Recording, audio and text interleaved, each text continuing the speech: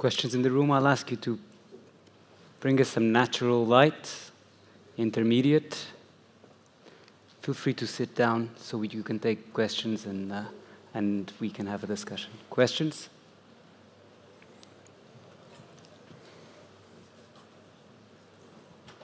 Haji, may I have the first one? So I have two that are very brief. One could be asked by Jose Obeso, which is, so if the activity of these channels makes them vulnerable, is it that the activity of the neurons? Is it more like a use it or lose it situation?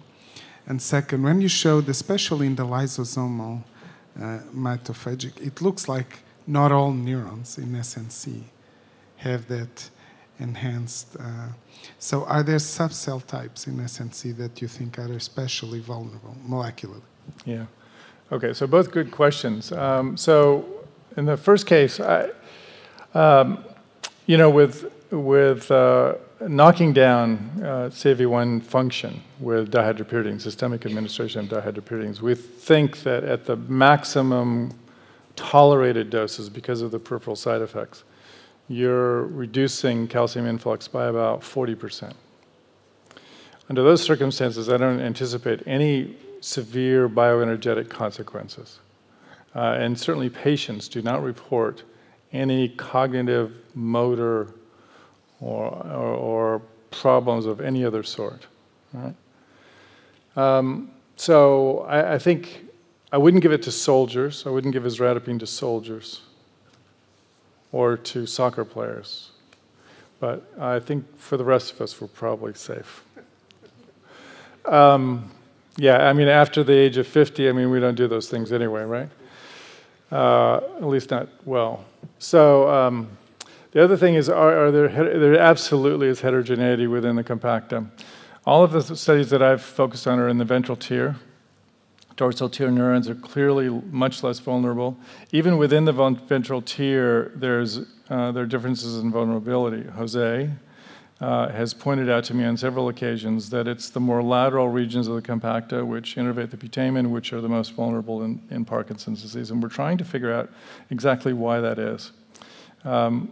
Collaborating with somebody who's looking at cell lineages of dopaminergic neurons in the compacta, and it's very clear that those cells have a different lineage.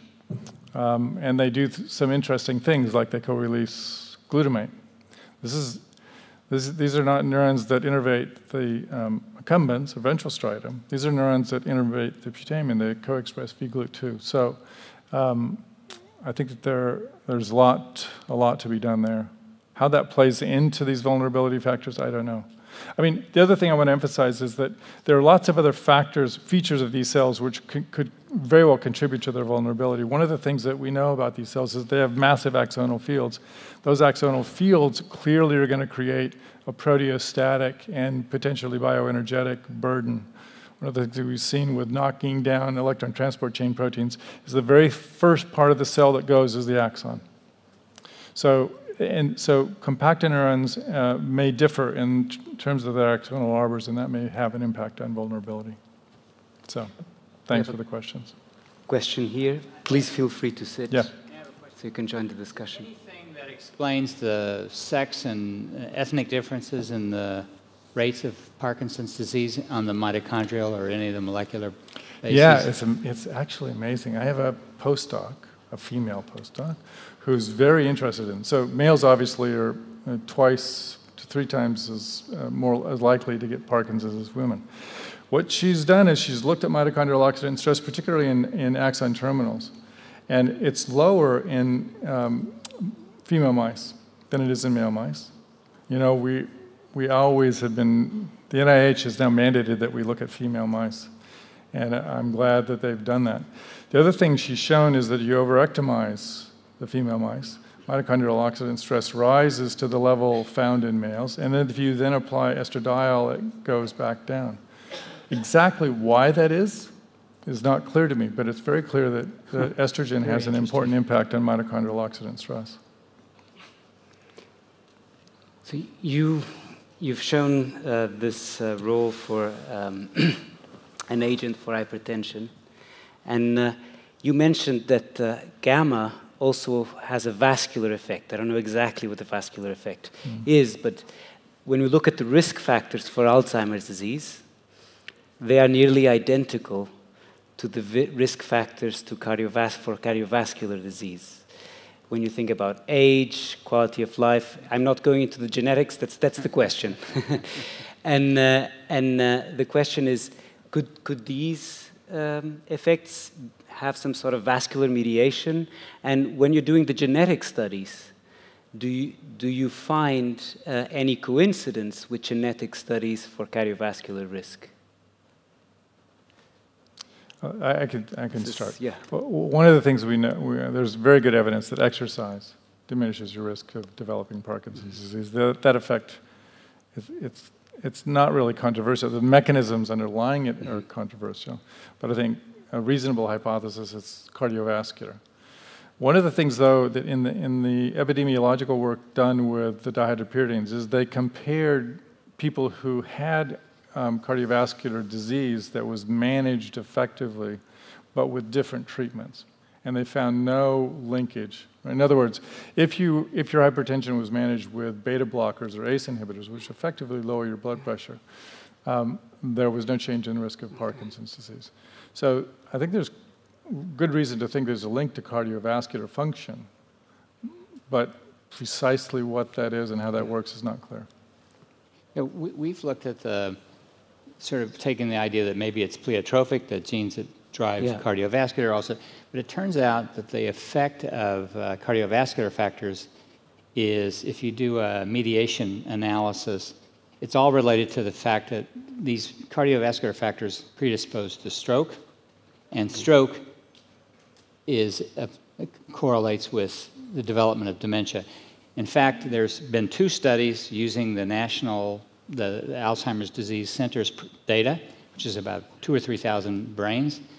There's absolutely no relationship between the presence of risk factors during life and plaque and tangle disease at death. But if you have strokes in the brain, the correlation with plaque and tangle is very strong. There's 2 papers on that topic. Other questions from the audience? One far in the back there. I guess you have to sprint. Be careful. Yeah. It's a lady, so less risk. I just wondered if anybody had done the epidemiological review of subjects taking dihydropyridines and Alzheimer's disease. Sorry, it's Carol Routledge from Alzheimer's Research UK. So what was the question? I'm sorry. So the epidemiology data that you showed for Parkinson's disease and subjects that had been taking dihydropyridines, does that same data exist for Alzheimer's disease patients? Aware of it? It's a good question. I will say that dihydropyridines, there's a large European trial with a dihydropyridine in early stage Alzheimer's disease. I don't know how that's gone. Anyone in the audience knows about this trial? I had a question about this large European trials. You mentioned the Alzheimer's disease sequencing project in the United States. Alzheimer's is a global problem, and we have limited resources, however many resources we have, and there are alarming projections. What efforts are being done at the level of the Alzheimer's disease sequencing project and higher to avoid fragmentation of national and even international plans in order to coordinate disease and avoid, unnecessary? Okay. So I mentioned that I have been studying families and a case control study in the Dominican Republic, which is very close to the U.S. We are in the process of setting up a study in Mexico. It's a little touch and go right now, but all of our colleagues are safe. That will be starting sometime in the next year or 2. They have 10,000 individuals we're going to try to sequence. There is the same group that formed the IGAP study for the GWAS are coming together to share sequence data. We had to all agree on a similar platform to call the variants, call the sequence. That was like negotiating something like a peace agreement, but because everybody had their own method, but we've all agreed to do that. And I'm sure over the next few years, it'll be a global effort. And I know people like Ken are working in Colombia, South America. There's others that are starting to work there. And if anybody wants to contribute data, that's the surest entry, because once you contribute a data set, then you have access to all of the data. The problem there is that if you have human data, you might not need it as much. It is the researchers that need human data but do not have it that might make the most use of well, the data are available from the NIAGEDS database. You can download all of the data. I mean, and you have to present a paragraph on what you're going to do, and there's a time-limited effect, but time-limited time that you have full access to the data, but it's available, and as is the DNA. Li-Hue, is there any human data with gamma and Alzheimer's?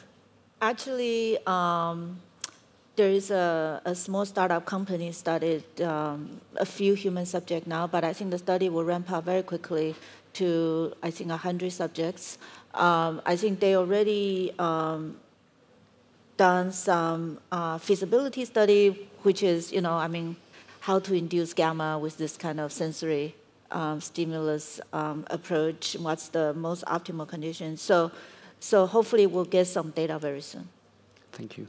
Thank you very much to the speakers for the session. We will be back here at 4:40, and for the last session that will then be followed by a concert outside. Thank you very much.